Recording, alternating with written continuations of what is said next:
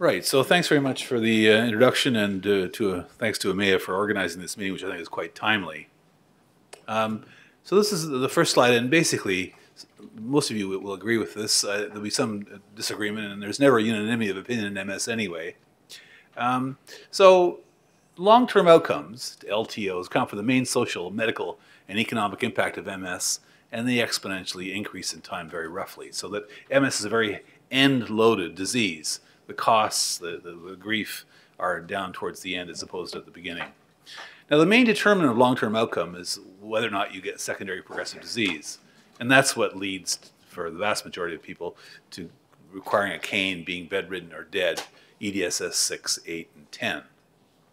So the development of SP is what matters most to patients, families, third-party payers, and what happens once you get it is relatively predictable, and it's irreversible. Now, so far, all SP treatment studies have been negative, and there's been very little focus on development of secondary progression as an outcome in trials. There are many drugs that reduce relapses, many drugs that reduce MRI. None convincingly influence long-term outcomes. None of them lengthen time to secondary progression, and none of them alter secondary progressive probability, at least it's been demonstrated. Relapses aren't suitable outcomes if long-term outcome is the target.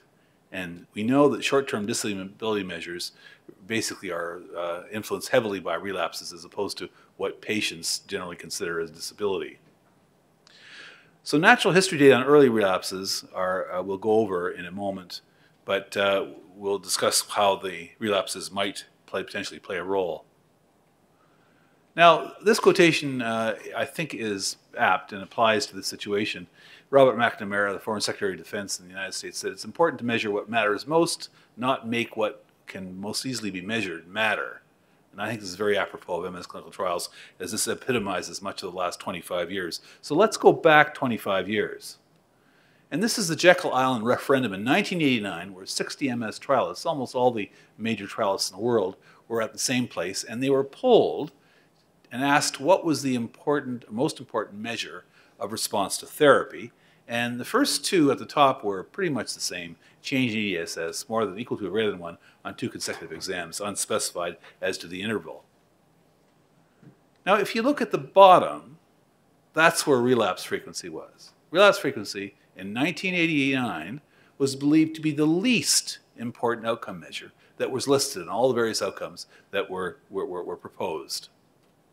Now, in the interim, there's been nothing that has actually validated relapses, and we'll go on a little further and talk about natural history in this context. So I spent many years seeing 20 or 30 MS patients a week for about 25 years with the help of a lot of colleagues to put together this natural history study, a group of patients, more than 1,000, who weren't treated essentially other than for steroids. 806 relapsing remitting patients. It was a population-based sample. There was essentially full ascertainment for a core subgroup, and the population was very stable, which allowed us to do this study, very little out-migration other than myself. So when we reanalyzed the data, 28,000 patient years, the shortest follow-up in the sample being 16 years, we were able to say that this was the only natural history study giving an accounting of loss and retention. So natural history studies has to be viewed just like clinical trials. You want to know who's in and who's out and why. But we were able pretty much to find everybody with a few percentage missing, and we were pretty confident of the results. So 95% follow-up, 97% diagnostic accuracy. This is mostly pre-MRI. More than 40% of the patients were dead. More than 40% were EDSS 6+. So we observed more than 75% of the lifetime history of MS, and certainly more than 90% of the ambulatory course. And our focus was on what happened prior to secondary progression, for reasons you'll see in a moment.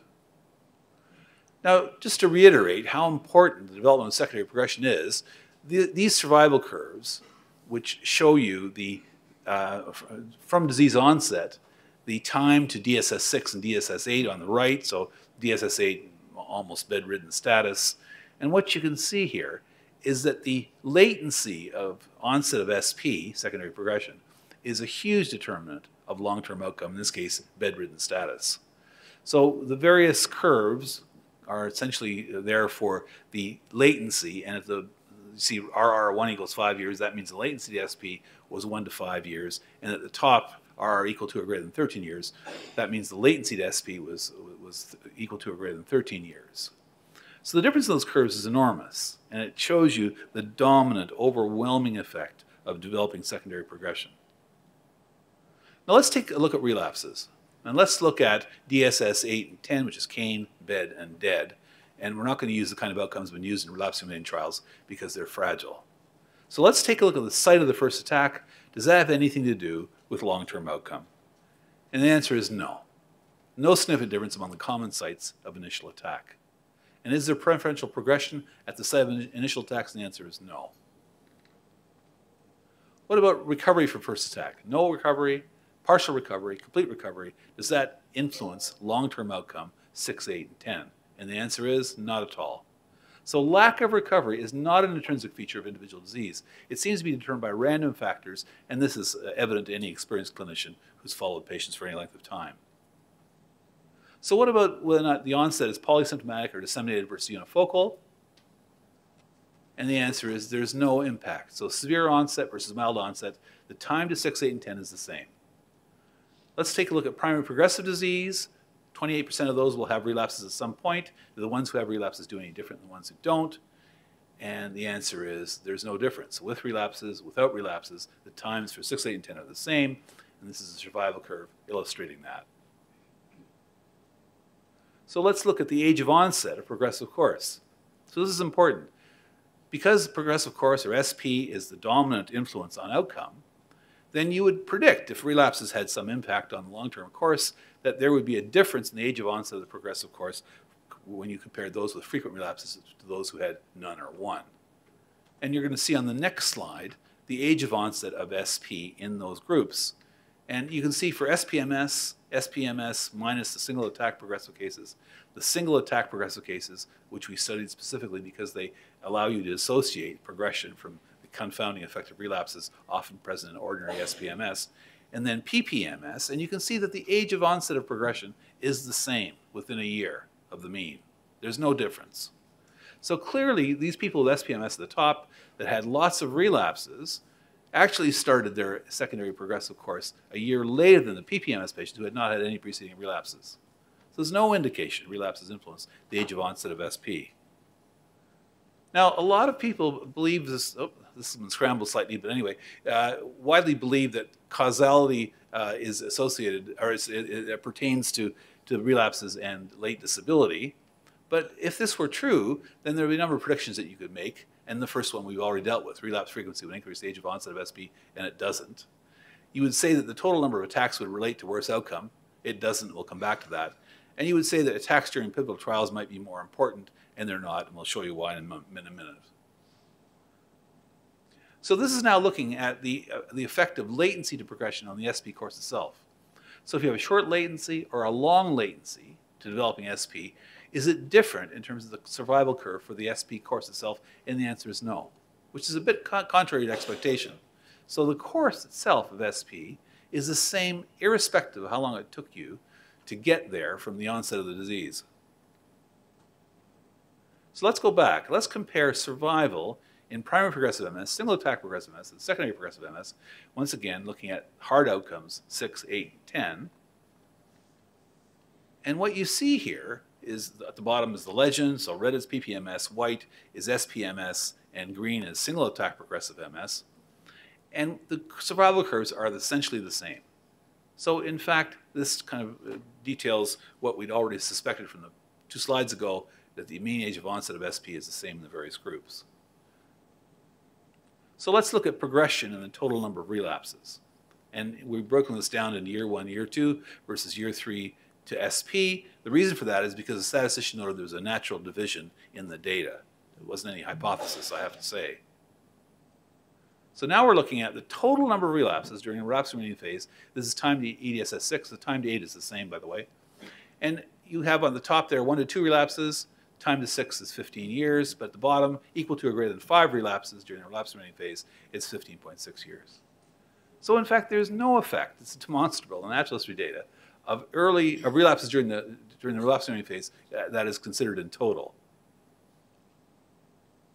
Those are hazard ratios. Now, if we look at, we said there was a natural divide between at year 2. If we look at relapses from year 3 on to onset of SP, which is, remember, these are the relapses enumerated in most clinical trials leading to drug approval. In fact, relapses are associated with a better outcome, not a worse outcome. So you actually are better off, at least if you think there's a causal relationship, in terms of having more frequent relapses. So there's no rationale that I can see for suppressing relapses if your focus is on long-term outcome. Yes, relapses are inconvenient, and they can cause some disability, but I think that has to be made clear to everybody. Now, in the first 2 years, there is an association with early relapses, and this is now looking at time to DSS-6 or time to SP. And what you see is if you had 3 or more relapses in the first 2 years, you got to 6 sooner, and several years sooner, than if you only had 1.